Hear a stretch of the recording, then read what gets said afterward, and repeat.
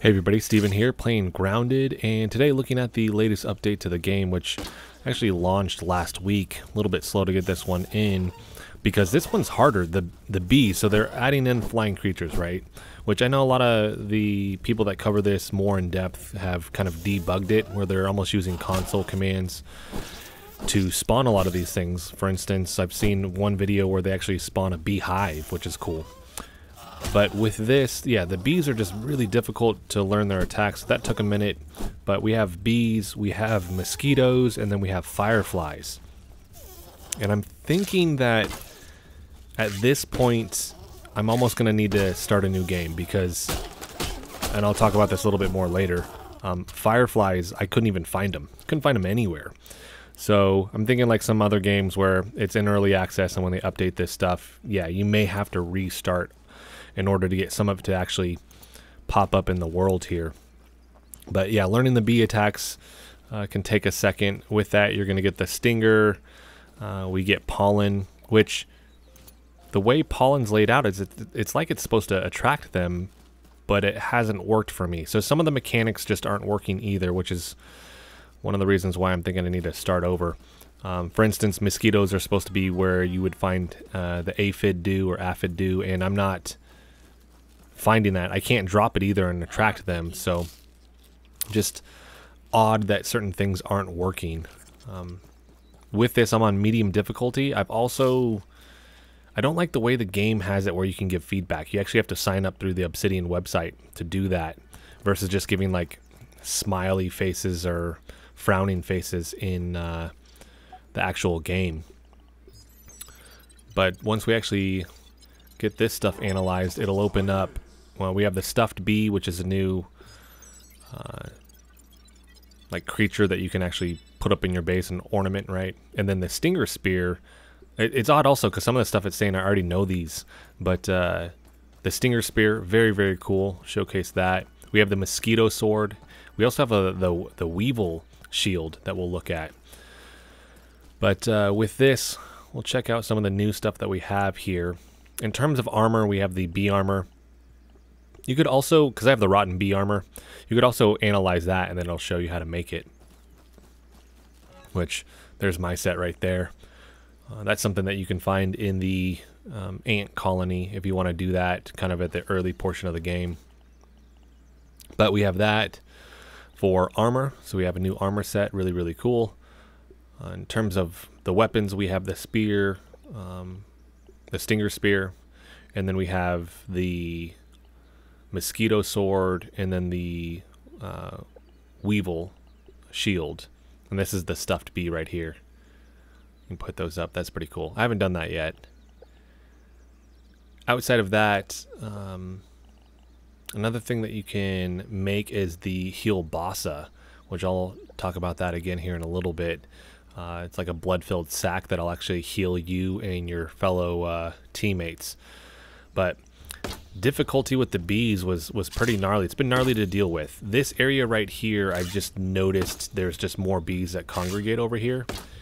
And if you can get it where it's stuck, you could just shoot your arrow a bunch at it and almost either kill it or get its health way down. Because when it starts to like do its main attack, I mean, it'll take most of your health. You can't survive more than 2 of them. And it still does a decent amount of damage when you block it. But the shield is cool because that actually blocks things that previously you couldn't block with just your weapon. So now you actually get to block these other attacks which just haven't been blockable, which has kind of been an annoyance with the game. I do wish you could scale the difficulty also versus having to start a game all the way over, but I'll probably end up needing to do that anyways, like I said. So I like the animations. I like the look of the bees. But yeah, they can be difficult. This and where I'm saying like this particular area we get a bunch. This didn't pan out because there's a bunch of them right here, but this is where you'll see that huge attack right there. If you have the open space, you get to move out of it, which is out of the way, which is awesome. But yeah, if you're gonna try to stay there and dodge it, or you not at the appropriate level that you think you are in terms of like height to get out of the way, it's gonna get you. But here we go, stinger spear, got that. Next we have the weevil shield. We can block with that. This is actually the fireflies that I'm not finding in-game at all. And I'm only finding a handful of mosquitoes also. So, like I said, about that time I just start a new game, see how it goes with that. Because I haven't messed with it yet. Just because I've built a huge base and I don't want to mess with starting over, but I think I'm going to have to. And with this, I mean, looking around, that was footage from the actual dev blog on it. This is my game, like nothing. Because they're going to be where you find dewdrops. Nothing. And with that, you get the firefly headlamp. And that's one of the things I was really looking forward to because, yeah, if you're playing at night, this gives you a good cast of light so you can see now. Which makes certain things like the wolf spider scarier.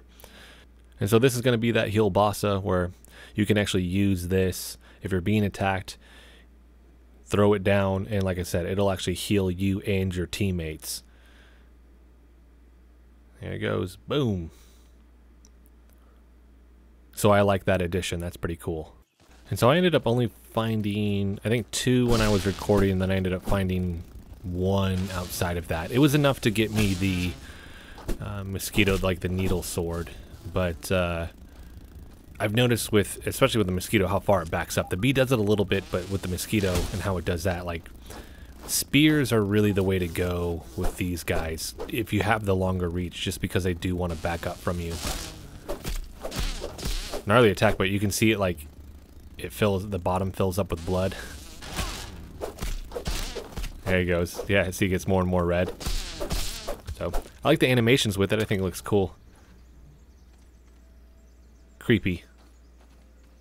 There's a big mosquito too. And this was the other one that I found. I was just sitting there, not doing anything.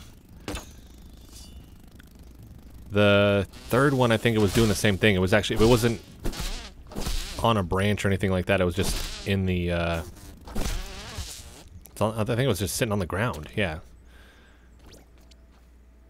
But this was the one that I killed first, did the research on it, and then got to analyze this. But like I said, I'd already said the mosquito needle. It says already known, which is also weird because I didn't research any of this stuff before. So that's where I'm thinking maybe I got something going on with my save file. And we're actually going to look at the new mutation at the end of the video as well. So we'll get to that here in a second. I did find a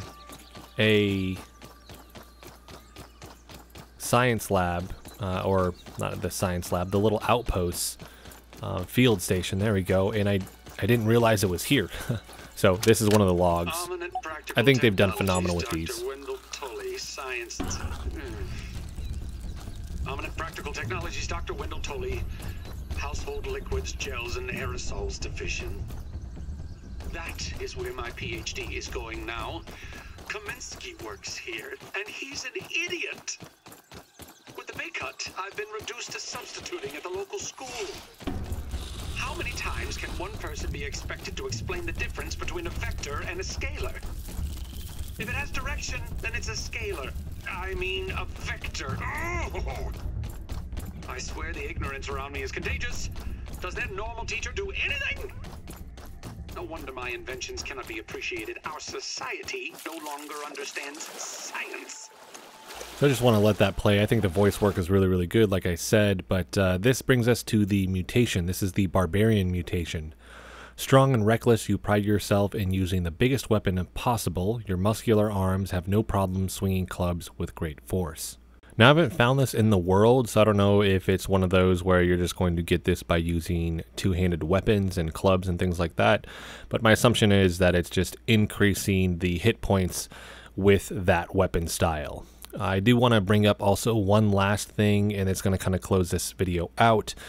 They finally updated it so that your armor isn't taking up inventory when you put it into your armor slots, which is phenomenal because I know that's been one of the more highly requested updates that people have wanted from the devs for the game, because you're carrying all this stuff. It kind of sucks that, yeah, it's taken up a bunch of inventory slots and you don't have a ton to begin with. So once you go out, you're kind of running back to your base a lot when you're collecting stuff, just because you don't have enough inventory slots. I'm hoping down the road we have, like, I don't know, something where, I don't know, different backpacks that you can make where your inventory increases and things like that. I think that's something we will see, but fingers crossed we get that with the next couple updates potentially. So that's actually going to be it for this one, everybody. I have more to toy around with. The bees are very difficult. Probably starting a new game too, so I can hopefully find some of the things that are actually missing from my game. I may do a play series with my son as well, so